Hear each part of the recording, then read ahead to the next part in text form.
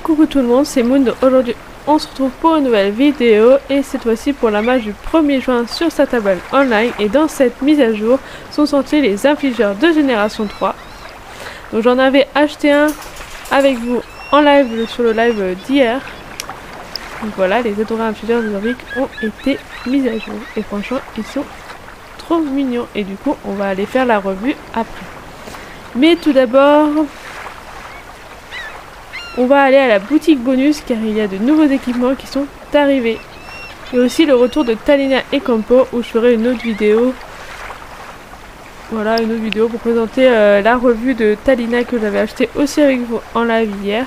Mais cette fois-ci on va plus se concentrer sur la Haflinger. Et du coup les nouveaux équipements qui sont arrivés. Donc du coup on a la selle de dressage de l'amiral. Donc il faut être niveau 9 et à la puissance plus 1, rapidité plus 3 et à G plus 2. Donc voilà, prendre. Donc cette fois-ci j'ai pris mon pinceau fino pour tester cet ensemble. Je ferai la revue de la Haflinger après. Donc du coup la selle est ici. Hop. Donc j'aimerais la voir un peu plus près. Voir ce que ça fait. Donc j'ai mis du coup la bride amiral qui va avec.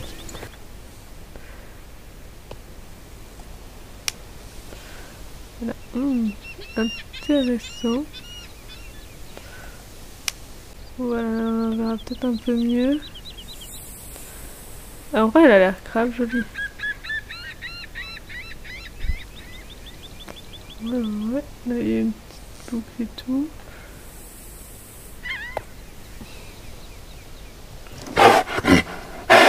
Ah, mais il y a un truc en dessous aussi. Franchement, l'ensemble il est trop stylé. Hein. Bon, j'avoue qu'avec mon tapis rose ça doit pas faire trop, mais je sais pas si j'ai le tapis amiral, je sais plus. Avec la petite bride et tout, je trouve que ça rend tellement bien cet ensemble. Voilà, c'est l'ensemble, on dirait un peu l'ensemble de Sabine avec la selle et puis en fait il manque juste le tapis rouge. Et du coup ça fait presque l'ensemble. C'est quelle guette qu'il a? Pourquoi il a des guettes mon cheval? Attendez. What? Elles viennent d'où les guêtres? Regardez mon cheval il a des guêtres. What? C'est des guêtres alors que j'ai pas mis de guêtres. Regardez il a des guêtres camping doué mais je crois pas les avoir achetés. Si? Je sais plus mais je pense pas les avoir achetés.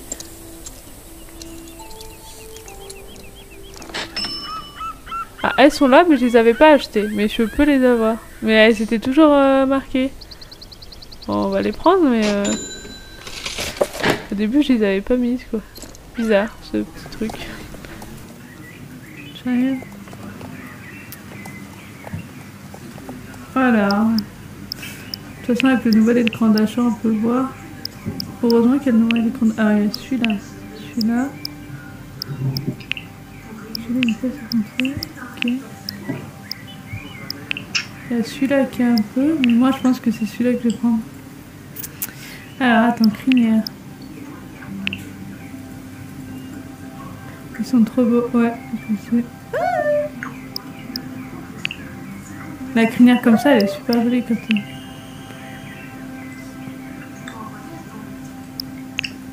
Oh, la coupe en brosse. Ah, il y a la coupe toute rasée aussi. Les quoi avec les pions, les nattes. Ouais, moi je préfère, franchement, je préfère la crinière de base quand elle est longue comme ça et tout. J'aime beaucoup ça. Et c'est dommage, il a pas d'animation spéciale quoi. Je pensais qu'il aurait une animation spéciale, mais. Je vais prendre celui-là, ça c'est sûr.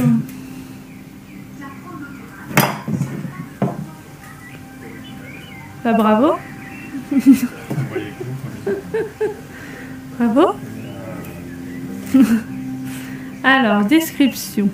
Le infligeur est une race développée en Autriche et dans le nord de l'Italie, dont l'histoire remonte au Moyen-Âge. Récemment, tous les infligeurs ont la même ancêtre. Un étalon appelé Folie, né en 1874. Élevé à l'origine pour les terrains montagneux et les robustes infligeurs ont parfois été utilisés comme chevaux de trait pour l'armée. Les éleveurs de Jorvik souhaitent quant à eux une vie plus douce à leurs animaux et espèrent que tu tomberas amoureuse de ses beautés. Ce cheval est constant et gentil. Il s'adapte à de nombreuses disciplines comme l'équitation western, le dressage, le saut d'obstacle, l'équitation de travail et l'attelage. Ses traits d'instinct sont la robe alezane et ses crins lavés, qui peuvent être portés longs et ondulés, délicatement tressés ou même courtes et en bataille, pour même que ton cheval et toi auraient la même coupe. Ah ouais. Franchement, ils les ont trop bien fait. Hein. La refonte des infligeurs, ils sont trop beaux. Alors moi, je veux celui qui est le plus noir, le plus alezan, vraiment un alezan brûlé noir. Je crois que c'est celui-là qui est le plus... Celui-là, moi... Ouais, ça doit être celui-là. On va prendre celui-là. Donc, personnaliser, acheter. La crinière, je veux pas vraiment la changer. Mais du coup, maintenant, avec le nouvel écran d'achat, bah, tu peux rajouter directement la coupe sur ton cheval. Mais j'ai pas envie de changer sa coupe, j'ai envie qu'elle reste de base. J'aime bien son petit... Alors, personnaliser, acheter. Alors, j'avais déjà une première idée. En plus, ils m'ont déjà mis Fire. Putain, wow, le nouveau écran pour acheter, est-ce qu'il est foncé? Non, ouais, c'est ça, ça m'avait fait penser... En fait, ça m'a fait penser aux chevaux. En fait, des fois, quand ils ont des cheveux en flammes et tout, bah, ils ont souvent la robe un peu cramée, un peu brûlée. Du coup, bah, le feu faille et puis, je sais pas, fly. J'ai mis fly. Firefly, je vais y arriver. Je ne sais pas parler. Je suis inoubliée par la beauté de ce cheval. Je crois que c'est ça, Firefly. Et aussi, c'est le nom d'une série, un cheval d'une série. Donc, il n'est pas du tout comme ça, le cheval dans la série, mais je trouve que ça lui va bien. Donc, on va partir sur ça. Donc, c'est un étalon. On va dire qu'il est plutôt jeune parce que j'ai peut-être envie de faire un petit truc avec lui pendant un RP ou un truc comme ça. Genre que ça soit un cheval sauvage. Enfin, j'ai quelques idées avec lui. Donc, c'est un peu le cheval de la chaîne, je pense, parce que c'est vraiment un coup de cœur que j'ai. Et puis... Les infligeurs sont tellement bons même dans la vraie vie. Bon, je crois qu'on va partir. Firefly, je regarde si je me suis pas gourée parce que moi qui est maladroite comme tout, normalement c'est bon. Acheter le cheval. Je dois aller à l'école, je vais pas pouvoir rester. Ok, pas de soucis. Il y a école le mercredi après-midi? Bah dis donc. Vous avez pas de chance de... C'est sûr de vouloir acheter le cheval, oui. Putain, moi j'avais école le matin. C'est quoi ça? C'est quoi ça? Qui c'est que ça? C'est nouveau ça? Mais c'est génial! Oh, c'est génial! Oh, on peut choisir à envoyer à l'écurie ou monter maintenant. Oh, mais c'est génial cet écran! C'est trop mignon! Bon, on va le monter maintenant. Oh, mais c'est trop stylé. Ah oui, d'accord, je le monte directement quoi. Maintenant, c'est maintenant quoi. Oh, mais c'est génial! Donc, du coup, nous revoilà dans la petite carrière près de Mise. Du coup, je vais faire la revue ici. Donc, voilà le petit affilé qui est vraiment trop mignon. J'adore ce cheval, j'ai un coup de cœur pour ce cheval, je crois. Il est vraiment trop mignon, donc on va faire la revue ici. C'est la reine qui passe un petit peu là. Donc je lui ai mis le petit filet éthologique pour que ça rende un petit peu mieux. Et du coup on va commencer par peut-être les petites allures. Et puis voilà. Donc on va commencer peut-être par le pas. Oh il se gratte, oh, j'aime bien les oreilles aussi, les oreilles elles bougent beaucoup j'ai l'impression. J'aime beaucoup ça. Donc on va se mettre en comme ça, peut-être que vous verrez mieux comme ça. Il se regratte, il a beaucoup de mouvements, je trouve, au niveau des oreilles, etc. Bon. Donc on va commencer par le pas. Donc ça on l'avait vu dans la bande-annonce, le pas. Le pas est vraiment très joli. Donc moi j'ai pris l'alezan... l'alezan brûlé avec les crins lavés. J'aime beaucoup les chevaux foncés avec un petit crin lavé comme ça, moi j'aime bien. Il y en a beaucoup qui ont pris le clair, j'ai l'impression que ils préféraient les clairs plutôt. Mais moi je suis peut-être un peu différent, je préfère le petit crin, le petit alezan brûlé pardon. C'est pas énergique et tout. J'aime bien le toupet aussi, le toupet est vraiment bien animé, franchement. Ça rend trop bien. Hop. Trotté. Donc là on a un petit trotté très rebondissant qui trotte. J'aime beaucoup. Je trouve ça trop mignon son petit trotté comme ça là. Et en plus avec la crinière, le toupet, et la queue qui bouge comme ça. J'aime beaucoup. J'aime beaucoup ces petites allures comme ça là. Hop, hop, hop, hop. Allez, allez. Hop, le petit galop. Là pareil, le petit galop. Même si j'ai l'impression que devant ça fait... Non, peut-être pas, un peu bizarre. Non, ça va. Hop, hop, on a toujours des trains qui bougent. L'animation des trains est mieux faite que le passo fino où des fois on avait des bugs de train. Où... Franchement là on voit bien. Et pourtant il a une longue crinière le haflinger. Mais comparé au frison et au passo fino, bah, ils ont bien fait l'animation des crins. J'aime beaucoup comment ils volent, etc. dans les allures. On va mettre le moyen galop. J'aime beaucoup. Là on voit que la toupée se met en arrière. La queue commence à monter avec le vent et que la crinière aussi. Ça c'est cool, l'animation de la crinière est vraiment stylée. Et puis l'haflinger est vraiment trop mignon. Franchement. Regardez, dès qu'il a les cheveux un peu devant le toupet. Et du coup on va y aller à fond. J'aime beaucoup le galop à fond aussi. Le galop à fond, le grand galop.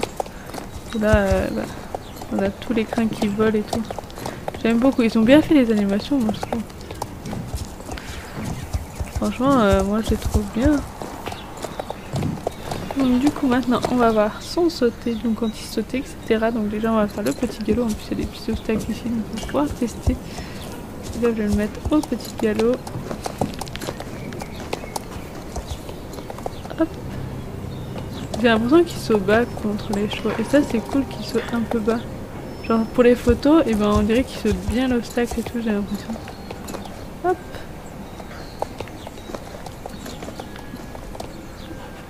Non, j'aime beaucoup son saut. On va voir ce que ça donne au moyen galop. Hop.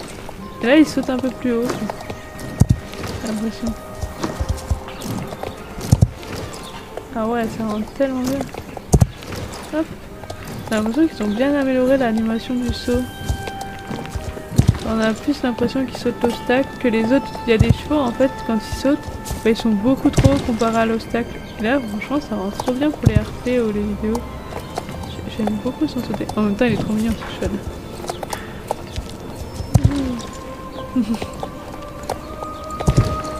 Youhou.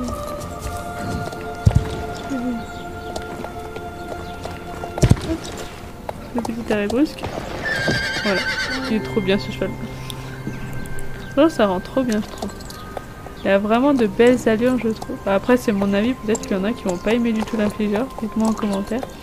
Mais moi j'aime beaucoup ce qu'on fait sur l'haflinger. Moi je trouve qu'il rend trop bien, les allures sont trop bien. Les animations sont vraiment au top, je trouve que... Enfin, en même temps c'est l'un des derniers chevaux qu'ils ont sorti et franchement je trouve qu'ils l'ont très bien fait.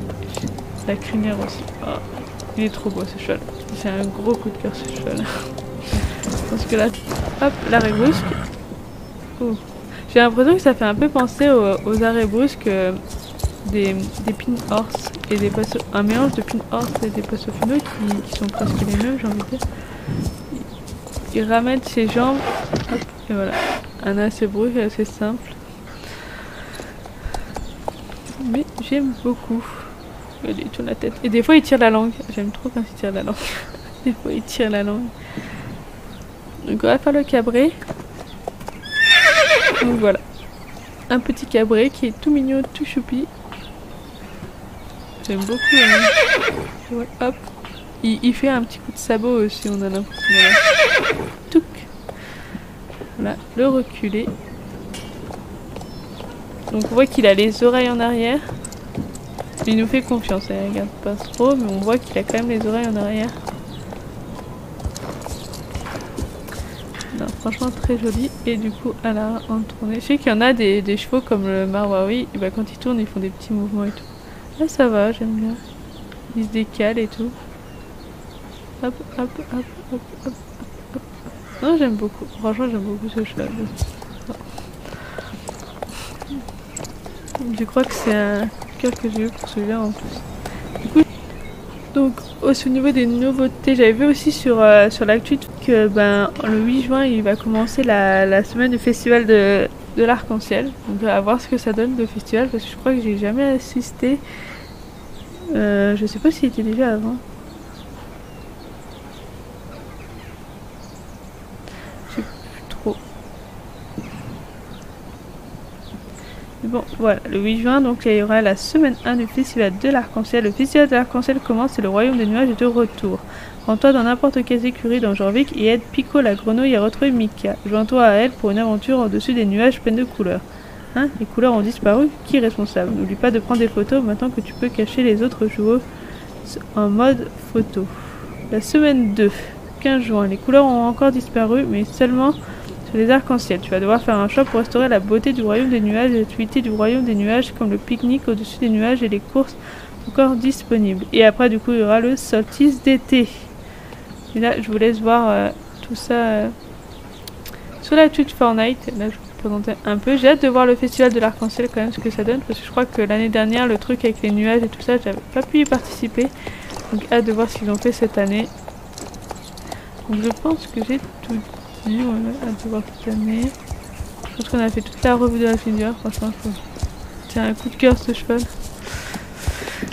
J'aime beaucoup ce cheval. Il est vraiment trop mignon, les HAFLINGER, même dans la vraie vie, ils sont tellement incroyables. Des beaux chevaux. Même si j'ai une petite préférence pour les chevaux de trait dans la vraie vie. J'aimerais bien qu'ils sortent plus de chevaux de trait, genre... je sais pas moi. Il y a déjà eu le percheron qui est sorti récemment, mais il y a plein de chevaux de trait qui ne sont pas sortis, qui restent à découvrir et que j'ai envie de voir ce que ça donnerait sur le jeu. Mais voilà, donc j'espère quand même que cette petite vidéo vous aura plu. N'hésitez pas à liker, à vous abonner. Bye bye tout le monde!